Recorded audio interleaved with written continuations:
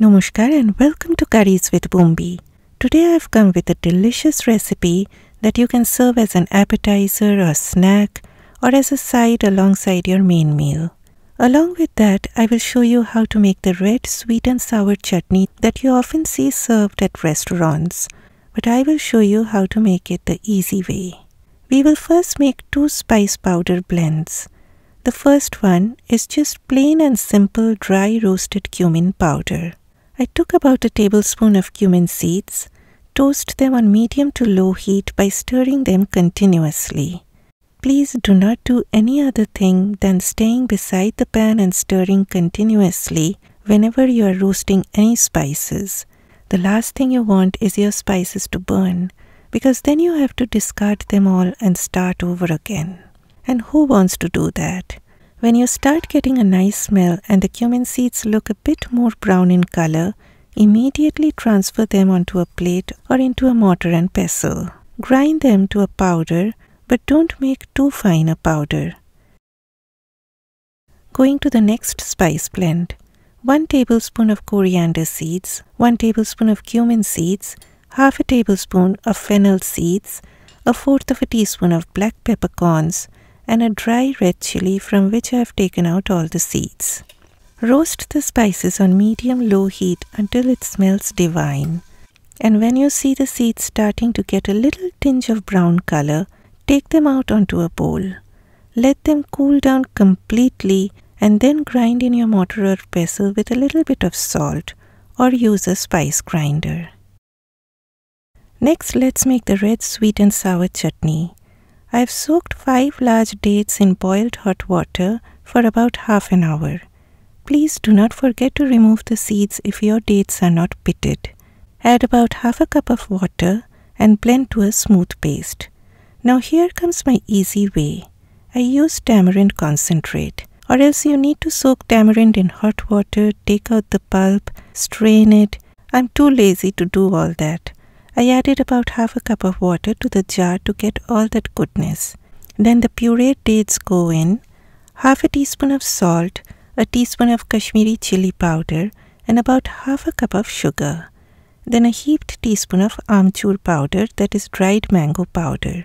You can use less sugar than the stated proportion. You can always add it later if you want more. If you do not get amchur powder, do not worry. Add about a teaspoon of lime or lemon juice at the end. With a stirrer, mix well and allow this to come up to a boil. Once it comes up to a boil, add a teaspoon of dried ginger powder and keep it on medium heat till it starts to thicken up a bit. Remember, it thickens up more once it cools down. After about 15 minutes, the chutney looks perfect. Add the roasted and ground cumin.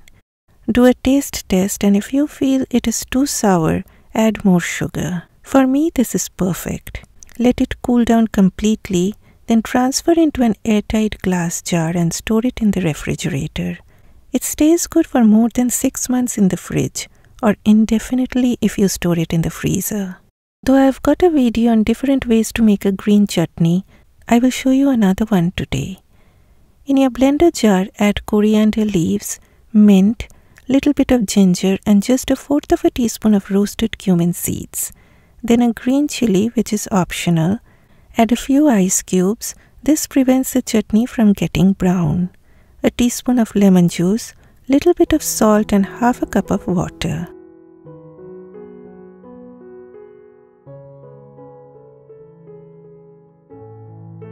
Now today I am using some roasted chickpeas, but this is optional. And I would highly recommend watching my other video on making a simple green chutney. I will leave the link in the description box. You can also use toasted pumpkin seeds in place of roasted chickpeas, or you can use roasted cashew nuts or peanuts, whatever you like. Let's make the potato tikkis now. Use the larger holes of the grater. I boiled the potatoes the previous day. I plan on making these, and then keep the potatoes in the refrigerator overnight. In this way, your tikkis will never break, nor will they turn sticky, and they will turn super crispy. I always use russet potatoes for making aloo tikkis, the ones that you use for roasting or making French fries. The other varieties turn out to be too sticky. Then I added 4 tablespoons of cornstarch, about a little more than half a teaspoon of salt, then 2 heaped teaspoons of that spice blend powder that we made earlier. You can store the rest in a small airtight jar in your refrigerator and use it in making any vegetable curry.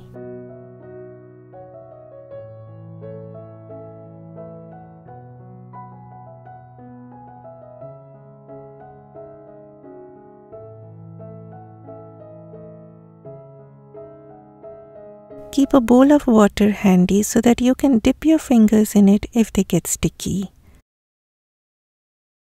Okay, here they are. I like dusting some cornstarch on them very lightly. This will make the tikkis extra crispy. Dust off any excess flour or else your oil may turn dirty. The oil should be hot but not smoking hot. Gently slide each tikki into the oil and fry on medium heat. Do not fry on high heat. They need to get that browning gradually, only then they will turn crispy. Turn them when they start getting golden brown on one side.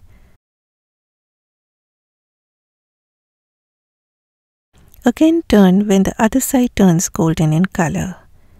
Then with the back of your spatula gently flatten each one of them, and this step makes them super extra crispy. You can skip this step, but if you like them to be crispy, then this step will make you very happy. You can form the balls and then keep them in the refrigerator. Then just before your guests arrive or just before serving, fry them. They are very crispy when freshly fried, but after an hour or so they will start losing their crispiness. But my friends, I'm telling you, they still taste great at room temperature. You can also fry in very less oil, but remember then they won't be as crispy. Or you can brush them with oil and air fry them as well. And look at this deliciousness. Mr. Potato is at his best appearance today on Bumbi's show. Now ladies and gentlemen, let me allow you to hear the crispy sound effect in YouTube style.